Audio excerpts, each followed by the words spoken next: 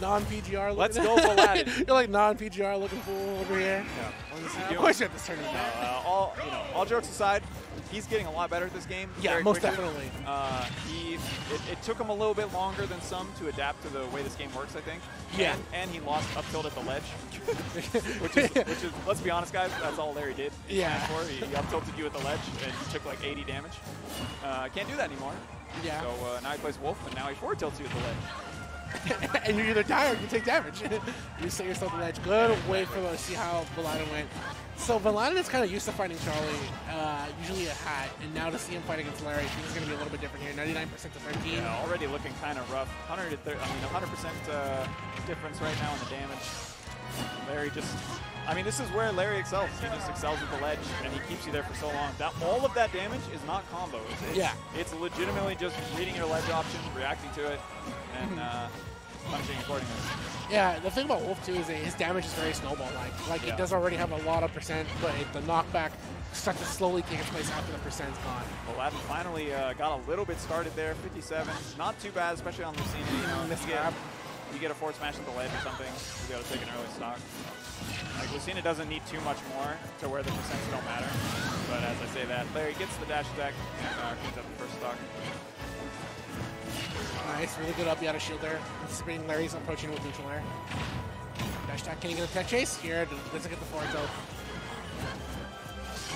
I like that from Vuhladdin too. He's safe that he knows, okay, hold up, I can actually get away from this. No tech chase down tilt for Vuhladdin either.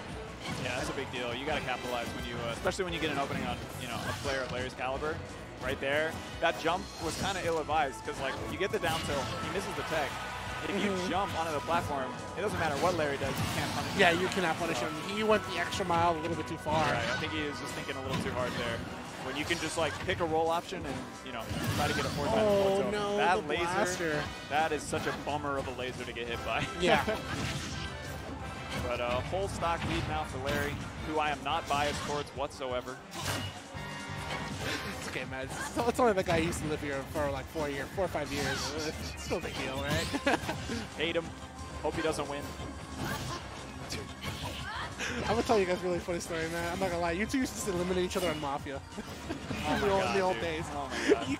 We could not put you and Larry in the same team in Mafia. That's fact. You know what's funny though is like one of us would die and then the other one would die immediately. Yeah. Me and Larry never get to play Mafia. We always die first. It was not fair.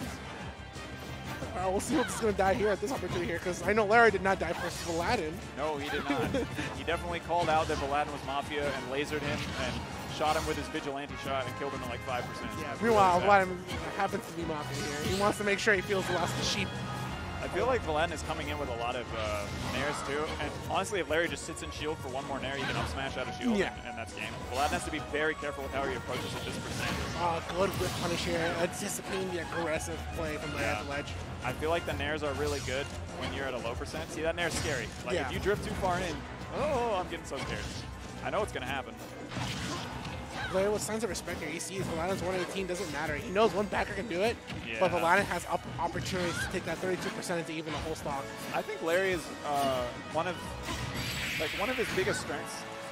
Nice forward tilt, but one of his biggest strengths is that he doesn't really change the way he's playing based on whether he's winning or losing. Yeah. He's really consistent with his playstyle, and like even in this situation, like a lot of lower level players would be fishing for like smash attacks or back airs like galore, but he's playing exactly the same way that he played at the beginning of the game. Yeah. He's always keen to play neutral first before he can like do anything else. Like, Good wait on the fourth. He doesn't have to guess. He's just reacting. I've seen this critical hit happen like this is the 4th time. Okay, finally, that's how it goes. I'll never forget. I was like playing friendlies with him one day, and he just kept, I don't know, he kept winning neutral like over and over and over, right? I couldn't do anything. I was just like, man, how do you do this? Like, what do you legitimately think about the whole time you're playing? Like, he's gonna give you and all he said, he's always given the most simple advice, but literally, all he said was, the only thing that ever goes through my head when I play this game is, I think they're gonna do this, so I'll do this. And he's just right. He's just That's right. the funny thing about Larry. So much. Larry is a simple man. He's so simple, dude. He's so simple. It's like, if you guys have never met Larry in person, He's so simple. He'll give you the shortest sentences with the smallest words possible. He's a genius. I wonder how like, he talks to his girlfriend. Like, oh my God, I don't even want to think about it. I don't even want to think about it. Like, I wonder how She must really love him, man. That's all I'm saying. Yeah. All right, well, 75%. Vuhladdin loves Wolf's back here at this point. Vuhladdin is doing this, so Larry's doing this. And it's working. Oh, ill-advised dash attack, but he got away with it. Vuhladdin not really reacting in time to get a shield grab. Oh, nice. Fortunately, though, like you said, right, he sees the dash attack, no reaction, but he rolls away. I feel like Vuhladdin's thought process there is get away from the ledge as soon as fast as possible. I feel like a lot of fighting Wolf is waiting for them to kind of commit to something that wasn't completely safe, because Wolf has the ability to play pretty safe. Yeah, he does. With like fadeaway fairs and nairs. But this, oh my god!